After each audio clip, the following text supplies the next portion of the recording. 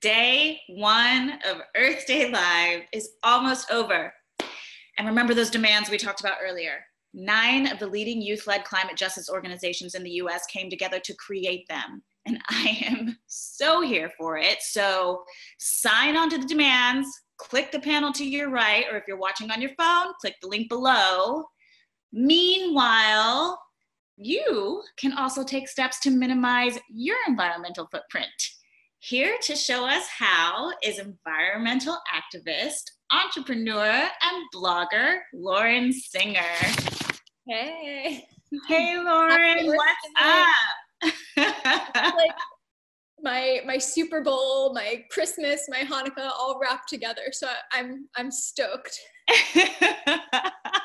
So for those who don't know you, I just wanted to give a little bit of information, but for those of you who do, you know we're in for a treat. Lauren is the founder of the internationally celebrated media platform Trash is for Tossers. And that's what this segment is, Trash is for Tossers. And she also is the founder and CEO of the world's first and largest zero waste lifestyle shop, Package Free. She is the face of zero waste, y'all. The girl with the jar. So, yep. 8 years of waste in one mason jar. Like, blows my mind. I'm trying to even figure out what that looks like because it is so far from the way I live, even though I try to be sustainable. Like, I'm just curious, when did the desire start for you to be conscious about your imprint, the amount of waste that you create? Like, how old were you? I've been passionate about sustainability for a really long time. The thing that really opened my eyes to it was reading Rachel Carson's book, Silent Spring, which was published in 1962. And that's really the piece of literature, the piece of work that launched the environmental movement. And it showed that this chemical, this man-made pesticide, DDT, was affecting the environment and people. And I realized through reading that book that human beings are the only creatures on Earth that have the power to destroy the planet for everything else that lives here. And that really scared me. But I realized if we have the power as a species to do something so detrimental, maybe we have the power to do really positive stuff as well. So I decided to start studying environmental science, and through that learned this really hard lesson. And I learned it from a girl who was in my last class that I had to take after 4 years of college, who every day she'd come to class and she'd bring this big plastic bag with a plastic clamshell full of food and a plastic fork and knife and a drink and bag of chips, and she'd throw everything out. And I thought it was so weird that there was this girl who cared about environmental sustainability, but was making so much trash. And I went home one day after class to make dinner, and I realized that everything in my house was actually packaged in plastic. Was it my eggs packaged in plastic, my milk, my pre-washed greens, my condiments, my cutting board, in my bathroom, all of my beauty products, my hair products, my cleaning products, and then in my closet, all of my fast fashion, which was made of plastic. And I had been proselytizing sustainability for 4 years, obsessed with it. But I realized that there's a huge difference between talking about and preaching your values and actually living them. So when I realized that I had to give up plastic, and I started living a zero waste lifestyle. And I did that because I learned that you can't just buy your way out of plastic. You know, at least 8 years ago, you couldn't. And I realized that I had to start making my own products and reducing my waste to really live my values every single day. Yeah, I mean, it's hard. Like, I've been trying for a while. And one of the reasons that I really like your blog is because it makes it more digestible. It just like hacks away at it a little bit at a time. Like, you don't feel like you have to turn your life upside down right away. It's kind of impossible, but just like little by little. But I feel like as soon as I I got all the plastic out of my fridge, and then I go into my bathroom and I'm like, oh my God, how do I do this? How do I do laundry without plastic? How do I do it? And it's just like so hard to know where to start. But I think what I get from your blog is like the most important thing is just to start, and like you'll figure it out as you go. You'll look to people like you as guides to help you along the way to get information. I want to talk about you can't go zero waste in a day, a week, a month, a year. I think of it like losing weight, right? The average American makes 4.5 pounds of trash per person per day. If I tried to lose 4.5 pounds per day, I would die, right? So it's just not a sustainable thing. So I like to think about it to your point, you just start with one thing, incorporate it into your routine. And then after you kind of like don't think about it anymore, move on to the next thing. I like to think that every positive step to reduce your waste and have a more positive environmental impact is positive. So start small. You don't have to do everything all at once. Little by little is the key.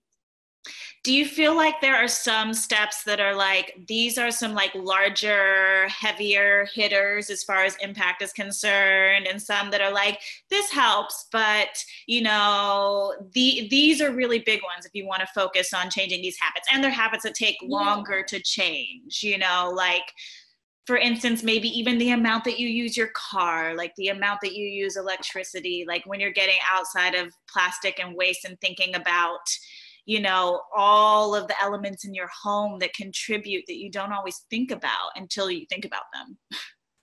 Definitely. I mean, obviously these are different circumstances. So take what I'm saying with a grain of salt, because right now it's important to focus on health and safety. And if you can't reduce your waste right now, that's okay. But I like to focus on, why is reducing your waste even a good thing? We all know throwing trash away is bad, but why?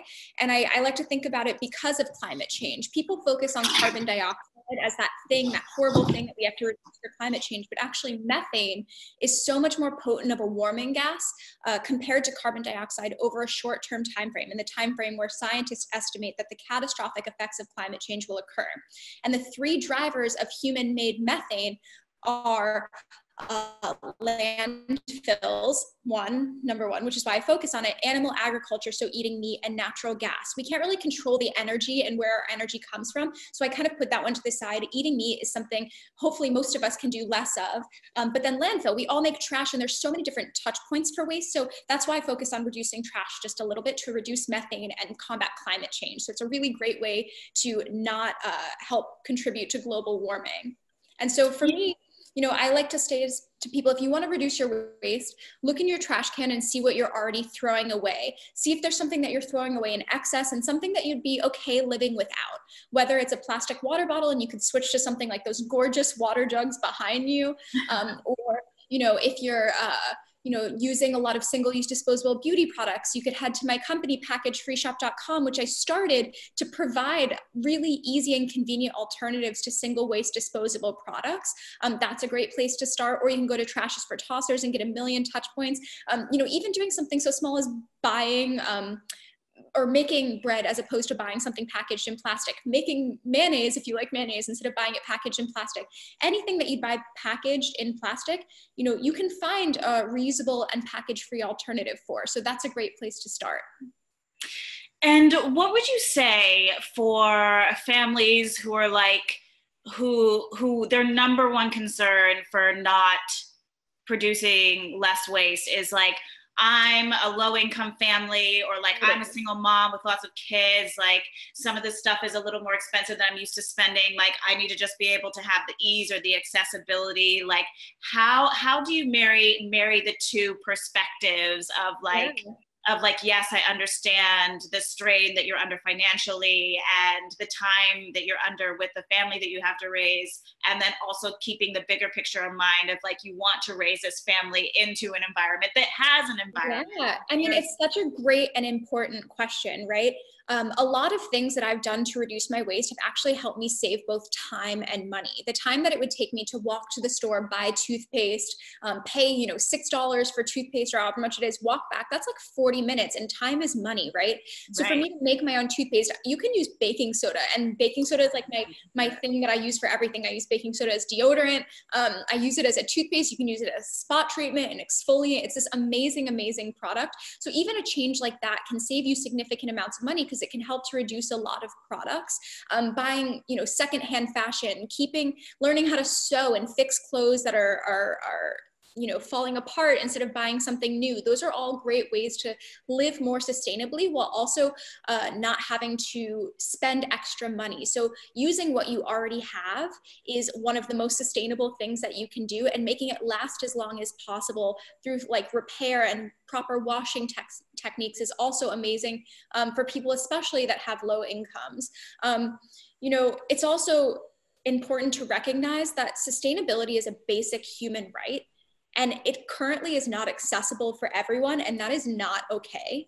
Right. So at Package Free, you know, I've shifted my mission and my focus so much to be able to address the huge problem of how do we make sustainable products accessible for everyone? How can we remove the barrier of entry of price point from the dialogue altogether? Because being able to have access to sustainable products, sustainable tools, and education shouldn't be hindered by the amount of money that you make, the color of your skin, your gender identity. So how can we use our power as business owners, as activists, to be able to decrease those barriers to access to sustainability? Because again, it's a basic human right, and it's not there yet, but all we can do is try to make it more accessible for everybody.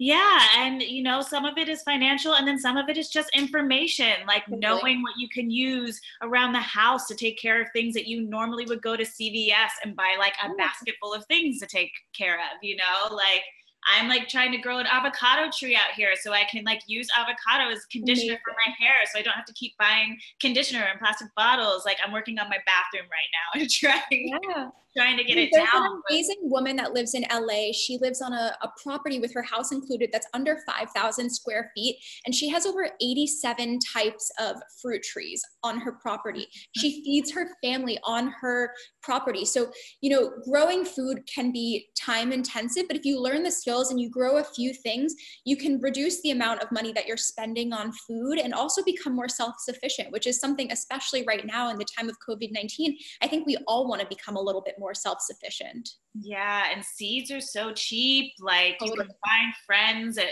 have worm compost or compost started, like sharing, exchanging.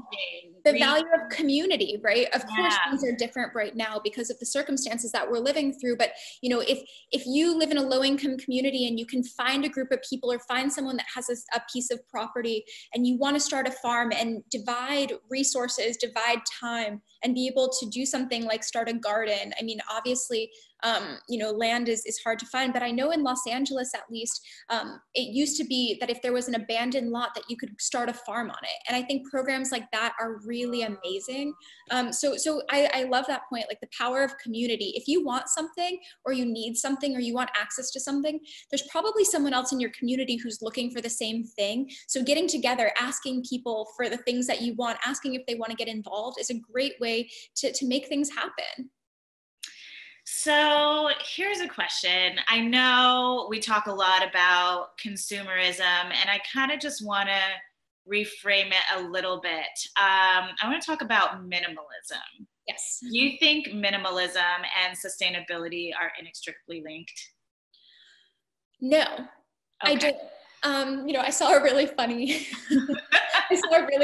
was it a New Yorker drawing that was like, yeah, you have fun with your 8 pairs of, you know, clothing. Rolling your 7 shirts. I didn't tell you the way everything's sparked to it. Yeah. No, I mean, look, I love clothes. I love buying clothes. I shop secondhand and I have a closet full of stuff. I think, however, there is this realization that I've had through COVID that I don't need as much as I do have. And that's been a really beautiful realization for me. But you can have things, especially if you consume secondhand and keep things out of the waste stream. You don't have to be a minimalist to live a sustainable lifestyle. You can have a plethora of preserves, shelves full of things that you value and that are beautiful to you, natural things all over your home. You can have art, you can have books, all of these things. It doesn't mean that if you have things, you're not sustainable, right? And I think it's important to remember that there's so much stuff out there that already exists. So if you are going to be a consumer, something that you can think about is how can I be a more conscious consumer? And if I am going to buy something, how can I buy something that's already been put into the waste stream and not make a demand for new products? So as opposed to buying something like a new electronic, can I buy something that's refurbished? As opposed to buying new clothing, can I buy something that's secondhand? As opposed to buying a new electronic, can I buy something off of Craigslist? I bought my juicer off of Craigslist. I saved hundreds of dollars and it works just as well. So I think, it's sustainable and you save money and you keep things out of the waste streams. For me, it's like a win-win-win. So you can have things, but just consume more consciously. And there's other external benefits like saving money, like living a healthier lifestyle that come from that. Right. What do you think it's going to take for like the marketing industry to stop convincing us that we need more stuff and to start getting on board with more sustainable business? I mean, I think I mean, I that's think the point of education, right? I think we need to really get the education and the word out there as individuals, educate ourselves, educate our community, educate our children, to tell them about how impactful irresponsible consumerism and consumption is, right? It starts from there. We need to educate people who are the next generations of consumers, start them early on understanding this. And I think the younger generations of today do. They know that climate change is the biggest threat facing, our planet. And so they get it. So I think companies that aren't serving sustainability, they will not succeed and thrive, especially with Gen Z, especially with the generations that know that climate change is destroying our planet and will destroy their futures and their livelihoods. So I think, marketing or not, if a business doesn't shift towards more sustainable practices, it will not survive. Yeah, and then starting businesses like yours is going to really help. The more they pop up, the more other people feel like they need to change the way that they're doing things to Yeah, be. I really believe in the power of entrepreneurialism. And Yeah. if there's a problem that you don't see being solved by somebody else, asking yourself, can I or a group of people in my community or somebody that I know solve this problem ourselves? I started Package Free because nobody was providing convenient access to sustainable products that helped you reduce waste. And so I changed the trajectory of my life to start it. And so I like to ask myself, how can I use my power as an individual to make positive change and solve problems that I have and probably other people have as well? Yeah. Can we talk about recycling for a little bit? 100%. I feel Let's like have a drink. No. yeah, please. I feel like it's not. I feel like, yes, like the main goal is to not put things in the trash bin, whether it be the actual trash can or the recycling bin. But if you are putting things into the recycling bin, like, is it really as simple as putting it in the recycling bin and putting it down a chute, or taking it? Like, sometimes I feel like that it's potential that I'm a bit of a lazy recycler, and there might be things that need more attention that I have to work into my routine. Like, I have to look at these things and see and ask my building, do you recycle these things? And if they don't, find a facility where I can take them to that takes those things. Like, what's kind of your... I mean, the short answer is it's so complicated and there is no short answer. So that's important to remember.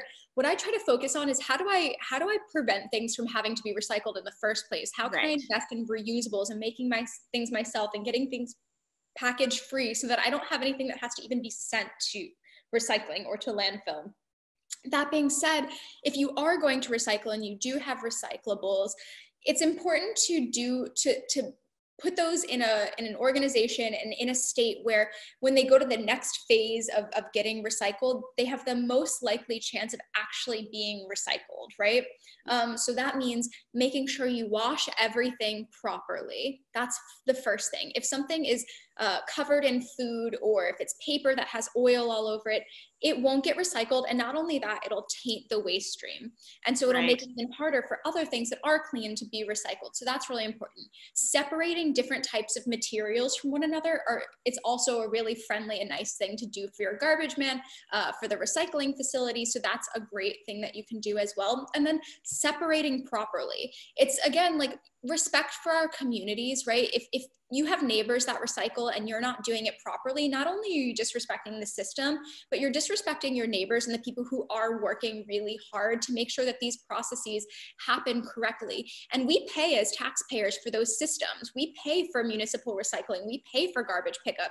So by not actually doing it right, you're putting a financial burden on yourself and your community. So out of respect for communities and for our neighbors, I try to do recycling right.